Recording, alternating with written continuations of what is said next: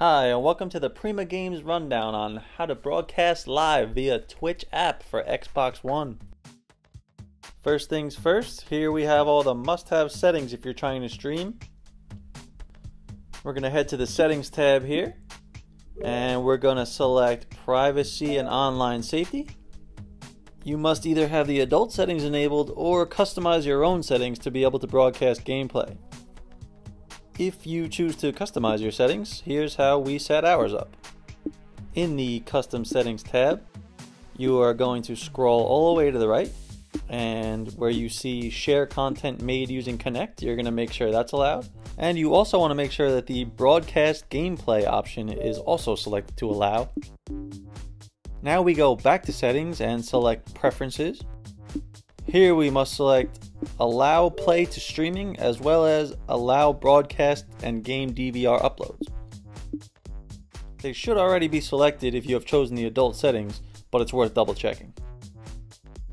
Okay, so when all the priorities are set, we have to launch our game, which in our case is of course Titanfall. You cannot start a broadcast without an active game running.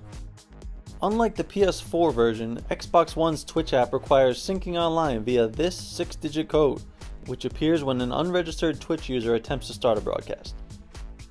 It seems complicated, but it really only takes a minute. So now we're logged in and we're ready to start this broadcast.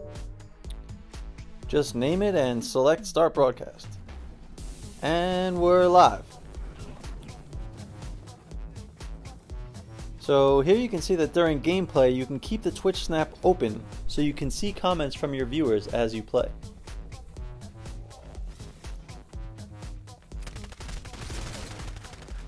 There goes Joe with a nice first blood kill. And he got selfish and equipped the silencer, so he cost himself 5 kills with weak bullets. Nobody's perfect, right Joe?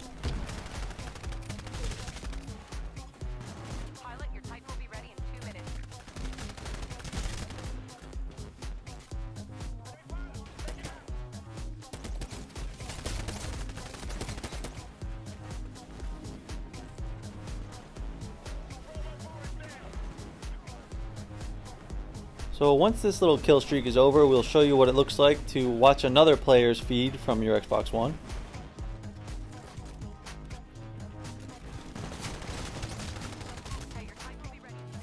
Just keep in mind that Twitch can ban accounts for misbehavior, so try your best to keep your clothes on once the stream is live.